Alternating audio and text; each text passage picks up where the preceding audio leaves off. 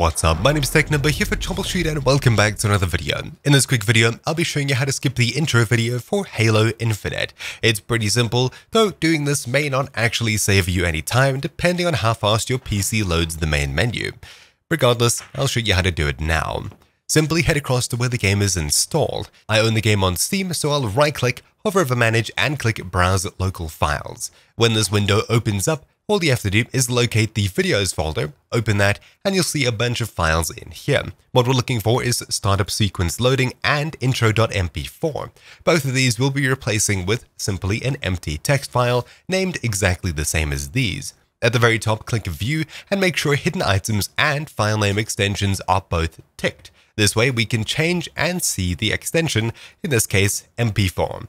I'll slowly double click on startup sequence, copy absolutely everything, and then change the name to like -1 for example. Then I'll right click, new, and click text document, and I'll simply select everything with Ctrl A and paste in the name.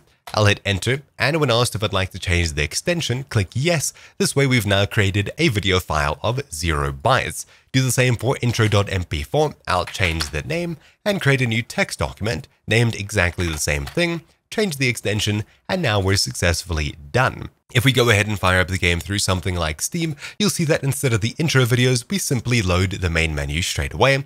And of course, this is where you possibly saving time could come in. For me, I did save quite a bit of time as I have the game on a pretty fast drive. This will especially be true if you have it on an SSD or something like that, but we got into the game really fast. If you have a slow hard drive, this may make no change at all.